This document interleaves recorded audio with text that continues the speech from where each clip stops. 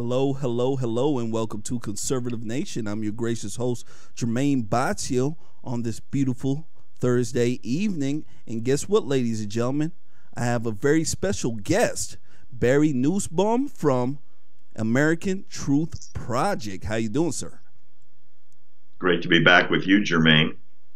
Absolutely, absolutely. Before we begin here, ladies and gentlemen, make sure you guys go ahead and hit that like button, and make sure you guys go ahead and do us a favor and share, because as you guys know, the Facebook algorithms and the YouTube algorithms are trying to shut us down. They don't want our feed to be seen, and the one way for us to combat this, ladies and gentlemen, is for you guys to do us a solid and share. All right, because sharing is caring around here. Don't treat us like some side chicks. Share. All right. So with that being said, Barry, how you doing? I'm in the frozen tundra. It is cold. Yesterday we were supposed to do a show, but it was snowing so much I couldn't even get to the studio. That's why I couldn't wait to leave the Midwest, Jermain. I don't miss it even a little bit. I bet you're having a good time in your weather. Yes, sir. Of course. So Barry, why don't you go ahead and give my crowd a little bit of a synopsis, a summary of you, the American Truth Project, and what you guys do. Right, thanks. As you know, Jermain, American Truth Project is a nonprofit. We're educational only.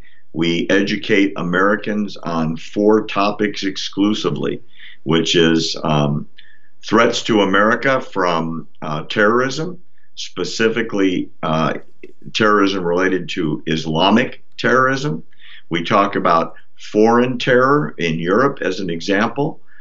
We deal with the defense of the United States and, of course, our strategic ally Israel, and how we can enhance that relationship. And we also talk about Middle East policy in general, because it has a great deal of effect on the foreign policy of the United States. That's what we do, and that's what our shows are about, and that's what our content is about. So any of your viewers that want to get our regular stuff, they can just type in findbarry.com. It'll take you to the website and sign up for free. We never charge for our content, and you get to see us every day. It'd be a nice enhancement from what you're doing, Jermain, to give them some other insights. Absolutely. Ladies and gentlemen, make sure you guys go ahead and check that out, all right, at the end here. So, Barry, a lot has been going on in the world here since the last time me and you spoke here, and let me tell you, it's absolutely crazy. So we got a lot of stuff to talk about in a little bit of time, so we're going to try to power our way through here. And our first agenda here is we're going to be speaking about Louis Farrakhan. Louis Farrakhan is in the news, and let me tell you, it's nothing good. He's and one thing else I could tell you here is that he gives Trump a very brazen and harsh warning about the things that are going on in the Middle East, and if he decides to begin war with Iran. Now, I know that you are a Middle East expert. You're a good man. You know your stuff here, and I want to get your opinion on what is going on over there, and I want to get your opinion on Louis Farrakhan, because Louis Farrakhan has been around politics for a very long time. It seems like the liberal left has been cozying up to him and people like Keith Ellison. So I want to go ahead and run this clip here, and when it comes back, I want to get your take on it here on Conservative Nation. All right, here we go.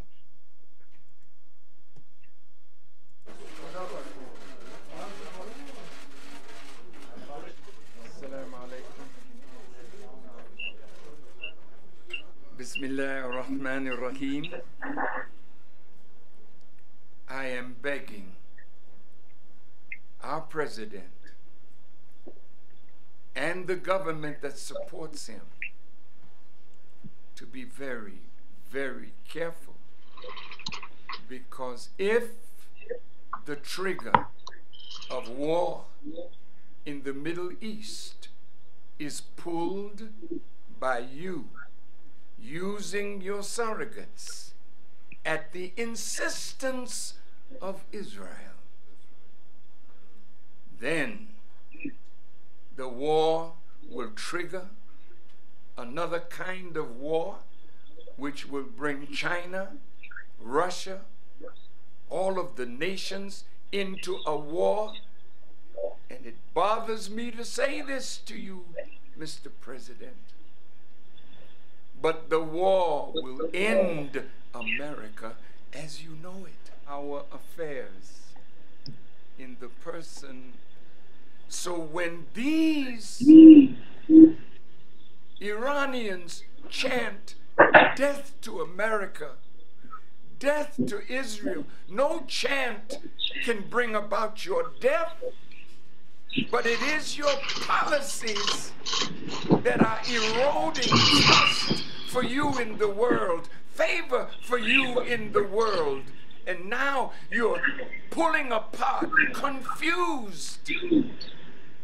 And if you do this, you will bring about, not the Iranian chant, you will bring about the death of the greatest nation. Process of being resurrected from a mental.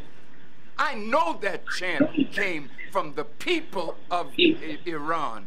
And this sanction is what's hurting the people of Iran. They have a right to chant it. But I am not a chanter. I'm a worker for God. And the truth will undo falsehood, and the righteous will win against the wicked. Not with a chant. Death to the United States is not a slogan chanted by the Iranian government. In America, they said that they gave Iran billions of dollars, but they never said that they were holding over $150 billion of Iranian money, and they were supposed to give it back during the treaty arrangement. But has Iran gotten that money back yet? What? Can anybody answer that question for me? No, with one another. I want to warn you. You speak as the foolish. America is mine. America is ours. Our sweat and our blood built America. How dare you say that we have no place there? How dare you say that we cannot criticize your evil and point it out to you? I am more of a patriot than most of you who bow down to evil, and it is only truth that will make America better. And I speak that truth, and I will be back in America to speak it again. All right, all right. So Barry, there was a long tirade there, and one thing I could tell you, I got a lot of people mad. What do you think about what he said here? Louis Farrakhan has been the conductor of the crazy train, at least the train in Chicago, Jermaine, for 4 decades. What I'm amazed about, truly amazed, that the world still gives him a platform. He is the most anti-American, anti-democratic, anti-white, anti-Semitic American alive today. And yet, in spite of the hatred that he produces on a daily basis, the stage is always set with big names around it. I mean, think about this, Jermaine. A month ago, I guess, an American icon died, Aretha Franklin. Yep. The world watches the funeral. They put Farrakhan on the stage to grieve for her, along with Jesse Jackson and Bill Clinton, like they're all friends. How that can even be possible in America today is astounding. The tape you just played, Farrakhan goes to Iran and threatens the destruction of the United States and the destruction of Israel like he's talking about lunch. Yeah. It's amazing that the condemnation of this person is not universal. And yet, the liberals in Congress embrace him as a great leader, as an inspiration, as a help to the community. I don't know what community they're talking about, because this is a guy promoting Sharia law over the American Constitution, which includes slavery is legal, beating your wife to death is legal under certain circumstances, execution for minor offenses is legal, execution for not following the Quran once you're a Muslim is legal. It is insane that anybody would listen to him.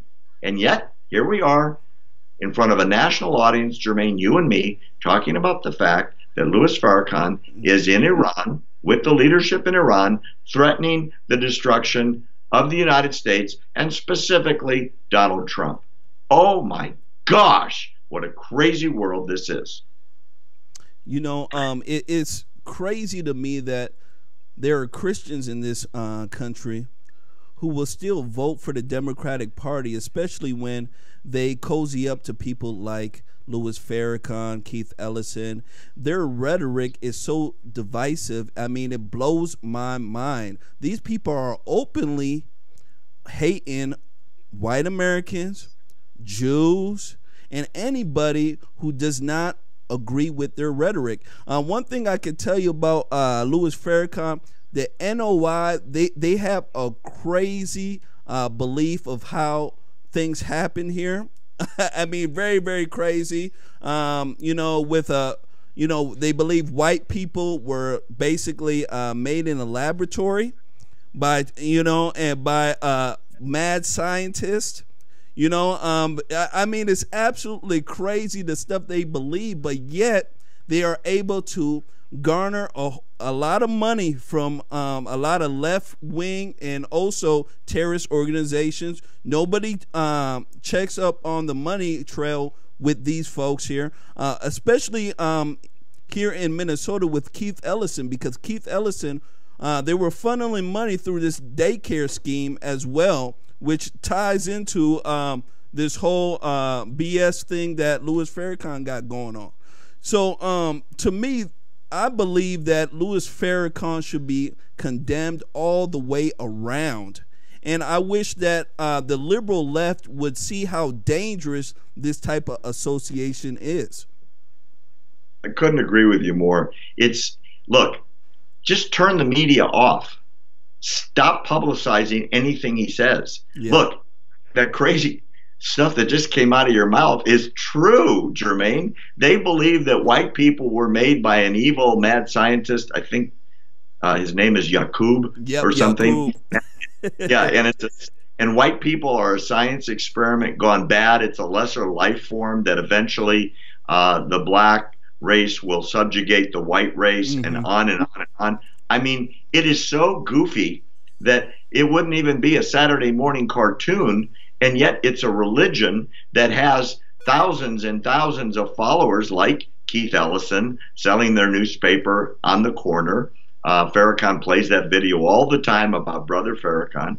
And you have like this women's march led by a couple of people like Tamika Mallory who think Louis Farrakhan is a great man, is a leader to be emulated. And you've got members of the American Congress, specifically in the Black Caucus, who are proud to sit down with him at picture opportunities and photo ops. And the President of the United States for 8 years considered Louis Farrakhan his friend, Barack Obama. They buried the picture while he was running for office, but the photographer let the picture out last year, I believe, saying, hey, I've been sitting on this picture. I thought it was time it came out. They were friends from Chicago. Oh my gosh, spewing hatred that is so anti-American. It's stunning Yeah. that any American citizen would tolerate it, let alone anyone that believed in Christianity, Judaism, equal rights, women's rights, child rights, because all those things, according to the religion of the Nation of Islam, are not the way we think. It's a different way that nobody would voluntarily sign up for. It's like signing up to go into a prison camp and you're the prisoner, not the jailer. Absolutely. And one thing I can tell you about Louis Farrakhan too is that he impacts the black community a lot here in the U.S. Young black Americans look up to him because of his rhetoric. He has a pro-black rhetoric, and this pro-black rhetoric, I've been saying on this program, is very, very damaging, and it leads to destruction. It's all about hating the white man. It's all about eradicating Christianity and getting rid of quote-unquote Western culture. It's all about hate, in a sense of not being truthful with yourself and the people around you, because what he preaches is something that I believe everybody should be against.